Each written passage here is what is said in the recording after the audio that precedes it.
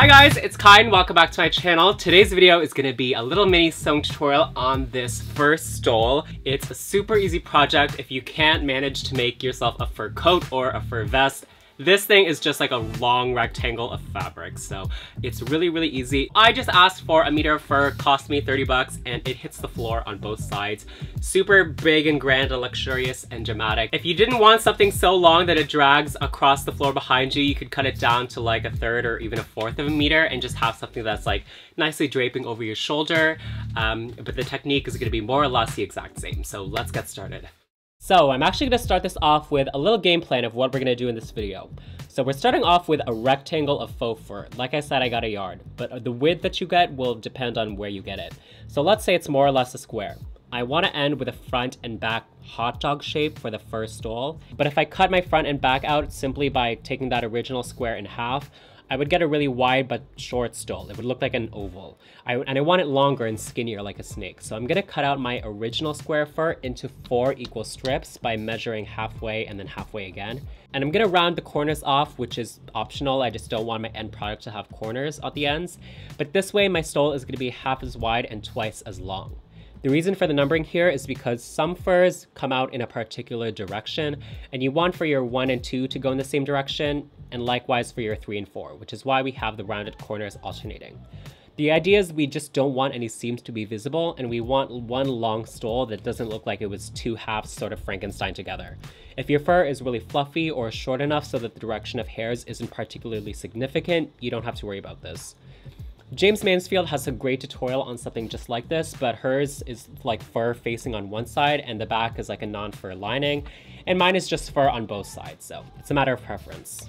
So the first step is to turn our original cut of faux fur into these 4 long strips. So mark the middle of the fabric by halving the side length and divide those 2 halves into further halves so you have 4 equal quarters.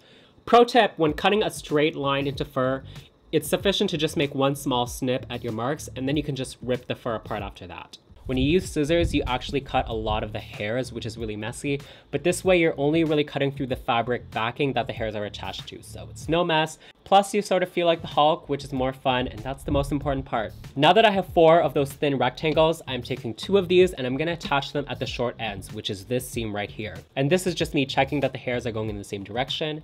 And after you sew along that edge, you can cut off any excess fabric on the other side so it's not bulky on the inside.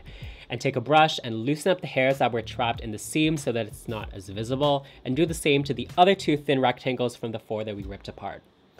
The next step is to round out the corners of our now extended rectangle, and I'm doing this because I want for there not to be any harsh corners in my finished result, but like I said, it's completely optional. Now we should have our front hot dog and back hot dog, and they're totally symmetrical, meaning there's no difference between the front and the back, and we can now attach them right sides together and sew all the way around. You're gonna have to leave a hole somewhere. I chose to leave one in the middle, about 20 centimeters long, so that you can pull it inside out afterwards.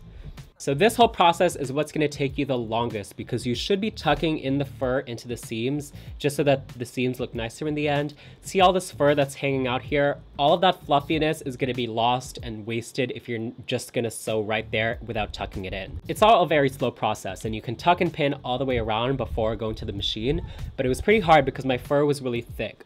I found that instead of pinning, I could also just sew like an inch at a time and then just tuck in the fur right before I went under the needle. I should give you an important warning right now. Okay, well, it's not really a warning, but something to keep in mind. You should be buying yourself a thinner, shorter hair fur and make your life a whole lot easier. The one I got, it's longer hair, it's thick, it's full and luxurious, but oh my god, was it hell to work with. It was so thick that it was hard to pin together because the sewing pins would just be too short for the thickness, and I broke a few needles doing this until I finally went out and bought myself a heavier duty needle. So my recommendation, get yourself heavy duty needles and backups of those.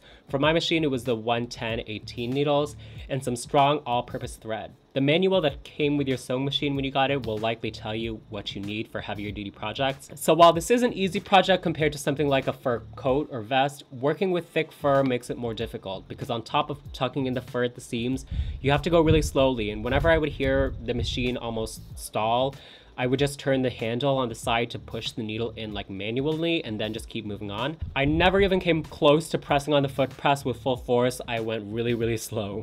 So now that I finally sewed all the way around, again, I left maybe 20 centimeters open, I'm gonna pull it inside out.